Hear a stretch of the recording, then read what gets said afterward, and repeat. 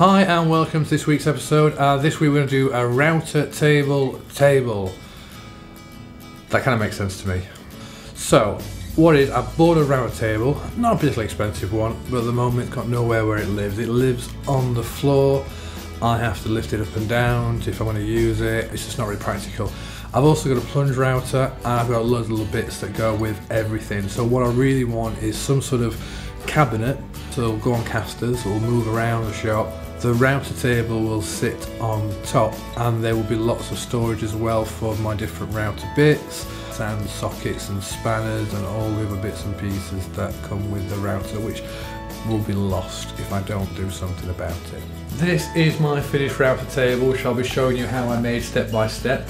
It's made to measure, which is what I love about woodworking. Bottom's oversized, double thickness plywood to give it extra stability at the bottom. We have a couple of doors at the bottom, giving me storage for my plunge router. Got a couple of drawers here, perfect for storing all my bits and pieces of the router. Before I was really worried that I might get them lost because they were getting thrown around and scattered, and now I've got dedicated storage for those bits. This last piece I'm really particularly proud of, which is perfect for this router bit collection that I bought, which was a large box. It's a very nice box, has all my router bits in there.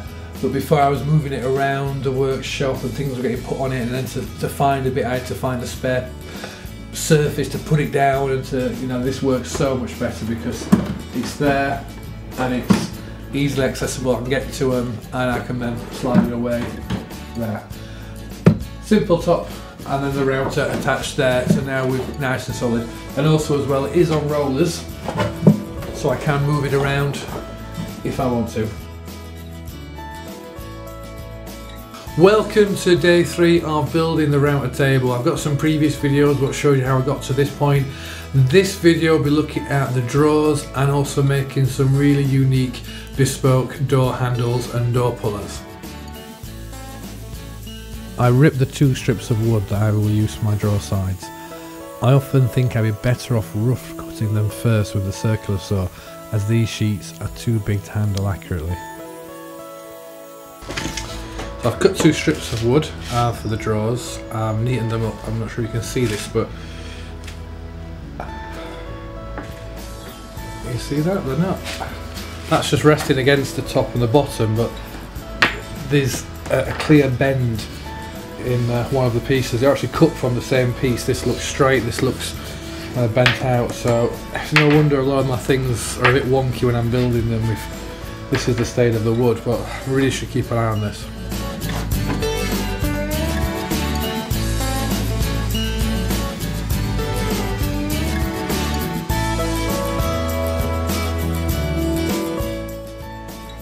First, I make 2 cuts that are intentionally oversized. These will be for the front and back of the drawer.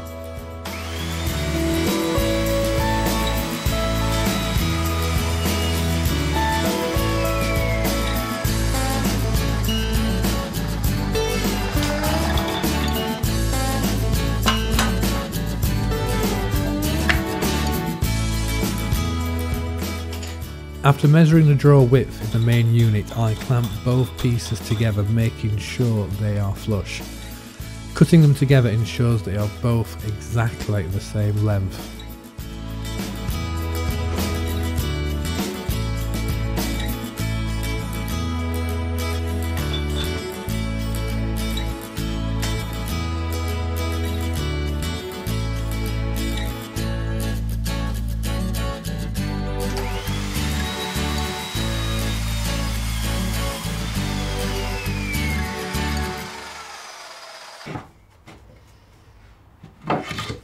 I repeat the process for 2 sides and check to see if they fit.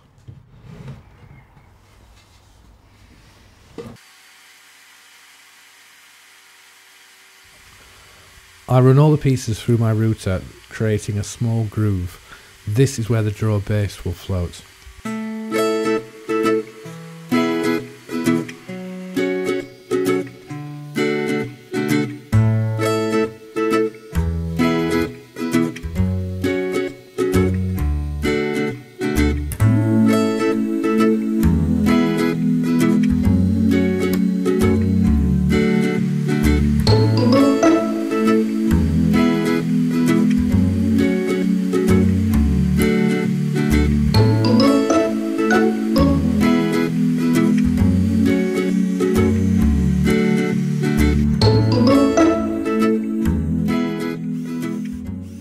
I now add pocket holes just to each end of the side pieces so I can attach them to the front and back of the drawer.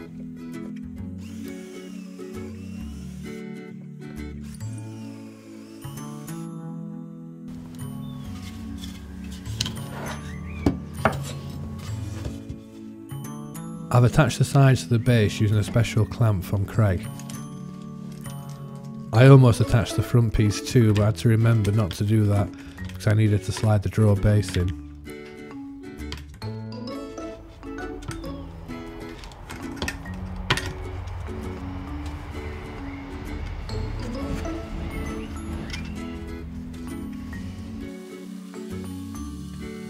I measured out the size I needed for the drawer bottom and cut it out of some spare hardboard.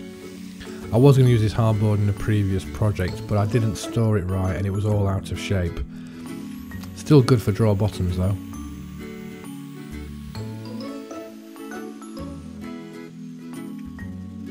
I remembered to check the path of the blade. One of these days I'm going to cut straight through my workmate bench.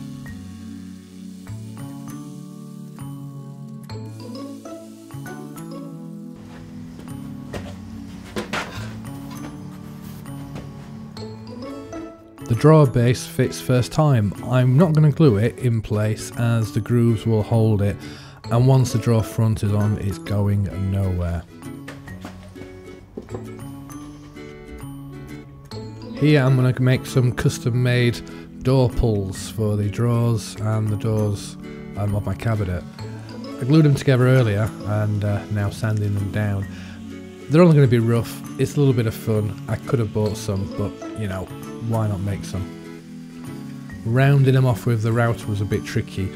It took a lot of patience and it did fly off a few times. It wasn't the best, but hey, it's just a shop project so it doesn't really matter too much.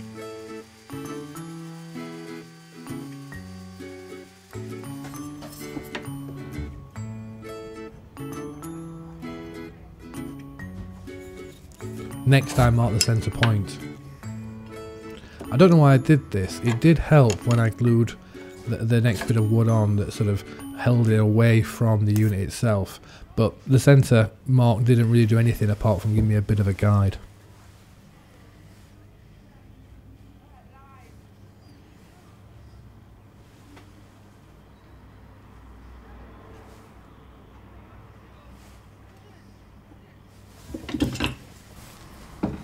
I use lots of glue because I'm gluing end grain. It's not the strongest, but I'm going to put a screw through it as well, so I think it will hold tight. My chickens seem to love eating the sawdust. Making the face for my drawers now, I cut a scrap of wood to the right height.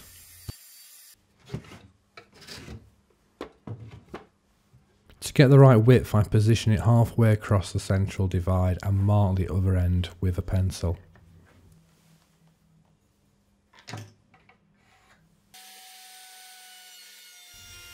Once the drawers are cut to size, I use a round over bit to make them look a little bit more fancy.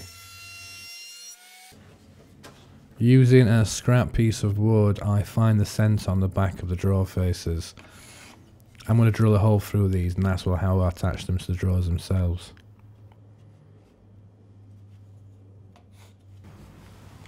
Now I don't have a drill press, so I was trying to use out this jig that I bought.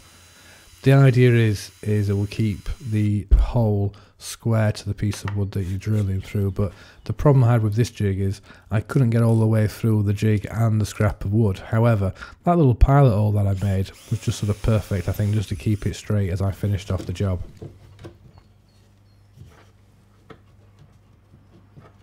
Okay, I really didn't think too much about this. I wanted to attach them so they were all perfectly level and straight and even and so on, but I just kind of think I'd lost patience at this point.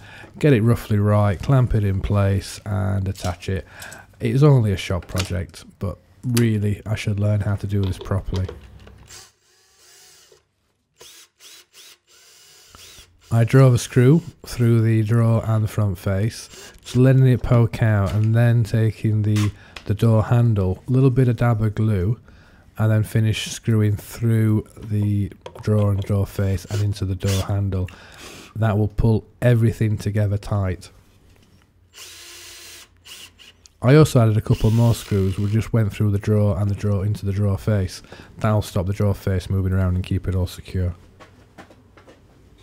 Okay, thank you very much for watching. I hope you enjoyed the 3 videos that I've done around this router table. If you haven't seen the early ones, please check them out. Love to hear your comments, your suggestions, your ideas. Put them down there, hit like, and also please remember to subscribe. Loads more videos to come.